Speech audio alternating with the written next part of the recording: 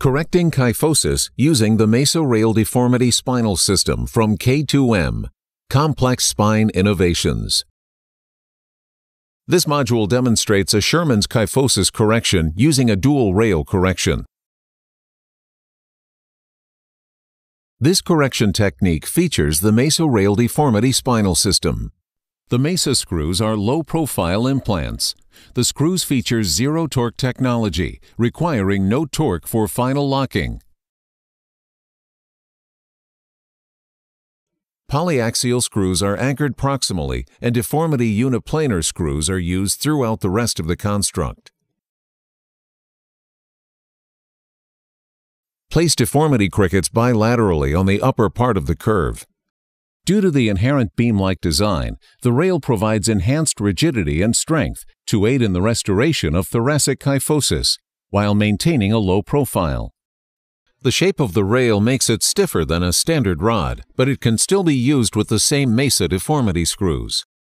A 5.5 cobalt chrome rail is equivalent to a 7.65 stainless steel rod in the sagittal plane and a 6.35 rod in the coronal plane. A 5.5 titanium rail is equivalent to a 6.35 stainless steel rod in the sagittal plane and a 5.3 rod in the coronal plane. Prebend the rail into the sagittal plane. MESA rail deformity crickets allow for 27 millimeters of controlled reduction and spread the forces across the construct during correction. Insert both rails through the proximal crickets in the desired sagittal alignment. Fully reduce the top two crickets bilaterally to set a proximal foundation. Once the top crickets are fully reduced, place crickets bilaterally along the construct on as many levels as it is possible to capture the screw head. Then slowly work the crickets down to reduce the spine. Once the spine is reduced enough for a cricket to engage the next screw head, then place the next cricket in the sequence. Continue reducing the crickets. Soon the more proximal levels will be fully reduced.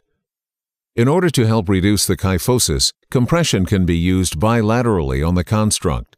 As crickets are fully reduced at each level, compress the fully tightened proximal cricket and the slightly loose cricket on the next level until the desired position is achieved.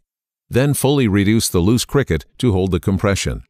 Continue to work down the spine in this progression, adding crickets to the distal end as they're able to capture the rail above the screw heads and compressing off the proximal crickets.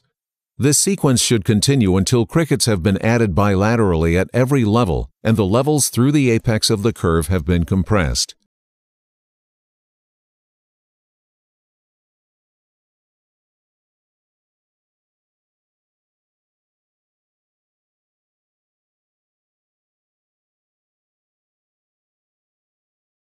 Ensure that all the crickets are fully reduced.